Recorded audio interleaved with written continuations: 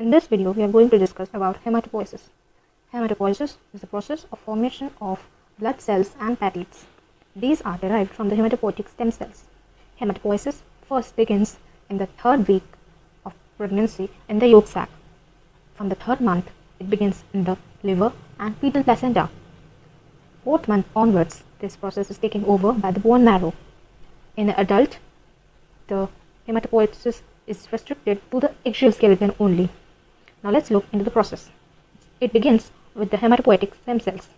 These cells have the ability to divide and form its own kind of cells, which is called self-renewal. It can also divide to give rise to precursor cells known as multipotent progenitor and pluripotent progenitor by the process of differentiation. Pluripotent progenitors can give rise to all kinds of cells in the body. Embryonic stem cells are considered as pluripotent progenitor, but multipotent progenitor are limited to only few kinds of cells. Adult stem cells and cord cells are called multipotent progenitor. This then gives rise to common myeloid progenitor and common lymphoid progenitor. The common lymphoid progenitor gives rise to natural killer cells, T lymphocytes and B lymphocytes. Then we look into the myeloid series. The common myeloid progenitor gives rise to 4 kinds of cells which have the suffix blast. Blast means immature precursor cells. Therefore, you can see each word ends with blast. So we have for the platelets megakaryoblast, for the granulocytes myeloblast, for the monocyte monoblast, and erythrocyte proerythroblast. We'll look into the erythrocyte series later. First, let's see the first 3 ones.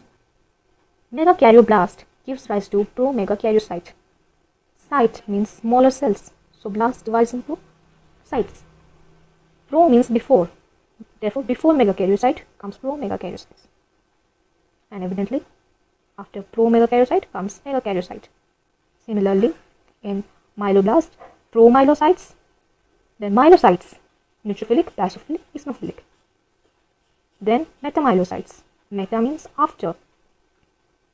Since you can remember that myeloblast gives to more type of cells, neutrophil, basophil, eosinophil, it has extra step of metamyelocyte. But in monocyte, then comes promonocyte, monocyte. Then we see the proerythroblast. This is the only series that starts with the pro prefix. It is only different from these 3. So it gives rise to proerythroblast or pronormoblast, which then divides to erythroblast or normoblast, where the hemoglobin synthesis begins. Then it divides to form early normoblast, which is basophilic, which further divides to intermediate normoblast, where the hemoglobin first appears, which is a polychromatic, which then further divides to late normoblast, which is orthochromatic. Then the normoblast divides into reticulocyte. Then the reticulocyte gives rise to erythrocyte. Thus, from the common myeloid progenitor, we get platelets, neutrophil, basophil, eosinophil, monocyte, erythrocyte. That's it for today's video. Thanks for watching.